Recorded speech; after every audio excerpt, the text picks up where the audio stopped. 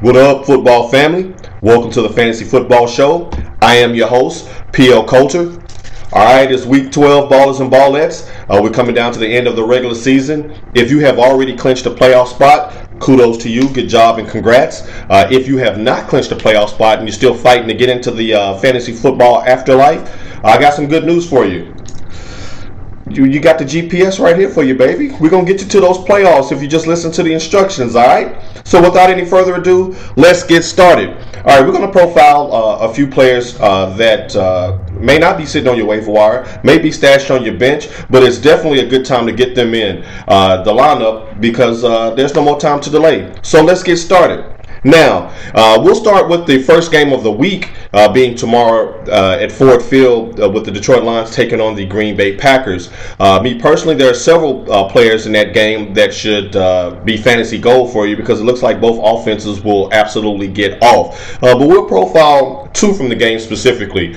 First, running back Kevin Smith for the Detroit Lions. Now, Kevin Smith literally came off the street to amassed over 200 total yards and 3 touchdowns last week against the Carolina Panthers. Now, if you're the Carolina Panthers, you know you need to be ashamed of yourself. First, Chris Johnson comes out of his grave and puts up 130 on you. Only last week to come back to his regular 2.1 yards per carry. And then you let a guy that was at Best Buy probably working in the electronics department a week ago come out and light you up for over 200 yards. I digress. Back to Smith. Now, he's filling in for the injured everybody. It's like they got 3 or 4 or 5 injured running backs in Detroit. But he did get starter reps Tuesday in practice. So all signs point to him getting the bulk of the load, even if he doesn't start this week, he being Smith. He does have a great matchup because for all of Green Bay's prowesses, undefeated, cruising to a #1 seed in the NFC playoffs, they can't stop anybody on defense. And LeGarrette Blount last week ran right through them for over 100 yards and a touchdown. So back to Smith, if you look at his 200 combined total yards, 61 of those was on receptions. So if you get points per receptions, that's even a double bonus for you to get Smith into the lineup. He may still be floating out there on your waiver wire if someone savvy hadn't picked him up. So if you're having some running back issues and Smith is on your lineup, hey, put this tape on pause. Go pick that brother up and get him into your lineup tomorrow. All right. Now, staying in Ford Field, we'll also profile another Detroit Lion that may have fallen back onto the waiver wire for a lot of you leagues. That's Mr. Nate Burleson, wide receiver. Now, I know that Nate was drafted in our league and in most other leagues as well, but it's fallen out of favor. He just hadn't really been that productive. Detroit has been spreading the ball around in Megatron, of course, rightfully so. It should get most of the look and most of the love. But the last couple of weeks, Burleson has really gotten it together. He's had 15 catches, 446 yards and a touchdown the past 2 weeks, so he is trending upward.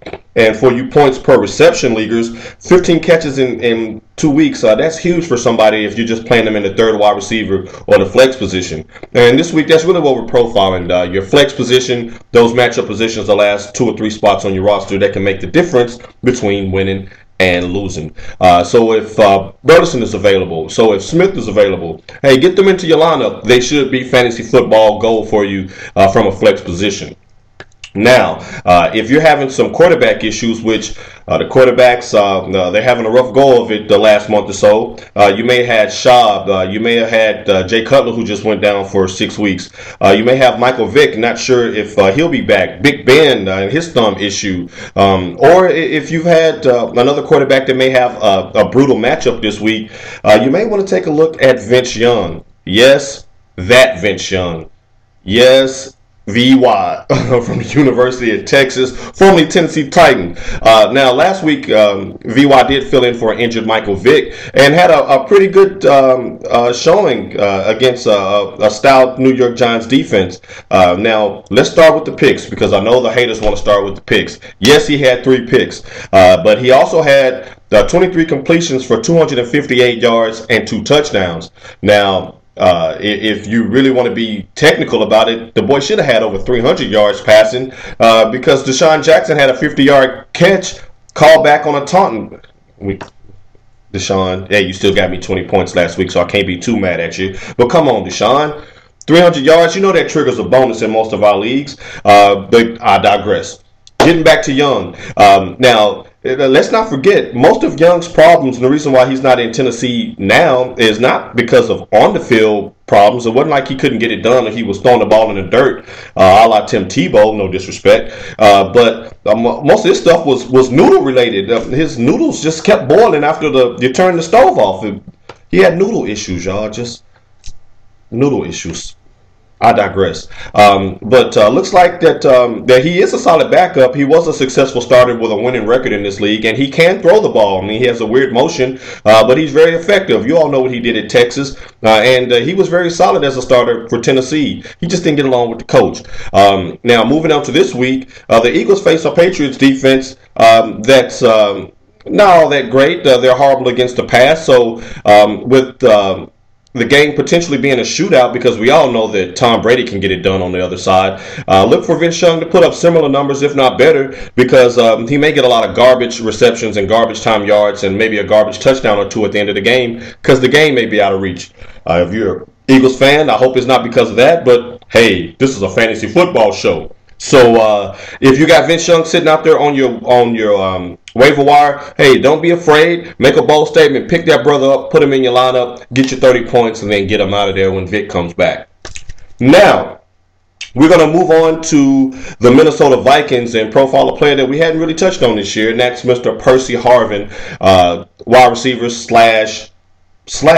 He pretty much does a little bit of everything. Now, of course, I'm not saying that Harvin is a waiver wire pickup on your league. At least he shouldn't be. But he is one person that you probably sit on your bench, the lower tier of your bench, and you only play for bye weeks and matchup purposes because the Vikings' offense has been really erratic. I can't blame you for that. This week, he has an excellent shot to get you some fantasy gold for a couple of reasons. One is because ever since they put Christian Ponder into the lineup at QB, looks like that Harvin has been a lot more involved in the offense, doing a little bit of everything. No, he doesn't return the ball like he did last year, which is probably the reason why he got put on a lot of you all's benches. But now he's a lot more involved in the running game. He's a lot more involved in the passing game. The last 2 weeks he had a rushing touchdown and a 26-yard receiving touchdown. So he's getting it done in a variety of ways. Now, starting to look like how he looked when Urban Meyer was using him down in Florida. What helps him this week is the fact that Adrian Peterson left last week's game against Oakland with a high ankle sprain, and his status for this week is uncertain. Even if he does play, him being Peterson, he'll probably be limited because he hadn't had much practice time, which means that not Toby Gerhart, but Percy Harvin will be counted on to pick up the bulk of the running back duties from a second-tier position. Now, if you look closely at the stats, Harvin has 224 rushing yards and a touchdown this year, and actually has more rushing attempts than Gerhart. He's a lot more explosive. You can be very creative with him on the wing, pitch out plays, screen plays, draw plays, things of that nature. He's starting to really get it done. So this will be an excellent week, and I'm even going to call Percy Harvin a must start this week. If he's sitting on your bench, or Lord forbid on your waiver wire, pick that brother up and get him in your lineup this week. He should do some damage against those dirty birds. Now, moving on to our Homer Alert pick this week. Now, the Homer pick, of course, is that guy that you play week in and week out because you either A, want him to do good, or B, because it's a pride pick. I mean, how can you bench Chris Johnson and you took him with your first pick, right? Didn't mean to pick on you, Chris, because you're not even the topic of the discussion this week. But I digress. We're going to stay in the AFC South, though. So if you're a fan of the Houston Texans, or if you're an owner of stud all-world wide receiver Andre Johnson, I know you saw the news that he's cleared to play this week against Jacksonville, and you've been itching to get that brother back in your lineup. Hey, put this tape on pause. Put all of that on pause. Be on Homer Alert. For more than one reason. I mean, yeah, if you have your playoff spot secured, then yeah, you can play around with your lineup and put him in there and see what he does for you. But there are some humongous red flags, challenge flags, hanging all over Mr. Johnson's head. First of all, I mean, he hadn't really played since week 4. We're in week 12, y'all. That brother ain't played in almost 2 months.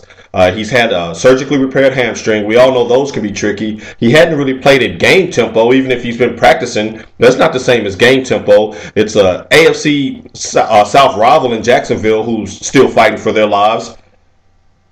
I digress. You're just not sure what you're going to get. If that's not enough to scare you off, then Matt Leinart should definitely be enough to scare you off. I mean, if he was coming back and he had Shaw back there winging it around, then of course I tell you to start him with all certainty. But we're not sure of what we're going to get out of Leinart. We're not sure if he's the Leinart from USC or the Leinart from Arizona. So my advice to you Johnson owners is to just slow it down, pause, give him a week to see exactly what he does, and then get him back into the lineup. I'm sure you have some players that you've been playing that's been successful for you while Johnson has been out. You may want to ride with them one more week and save Johnson for the playoffs. All right, this concludes our Week 12 edition of the Fantasy Football Show. As always, we like to tell you that life is a sport, so always play to win. In lieu of the Thanksgiving holiday, I'd like to wish each and every one of you a very prosperous and blessed Thanksgiving weekend. Lots of food, family, and football for you. I'm personally thankful for each and every one of you. I'm thankful for Mr. Rodrigo Alcaraz and Mr. Danny Padilla for contributing to the show. Much love to you guys. And I'm about to catch a plane and do my Cashville thing. So God bless. Good luck. I'm out.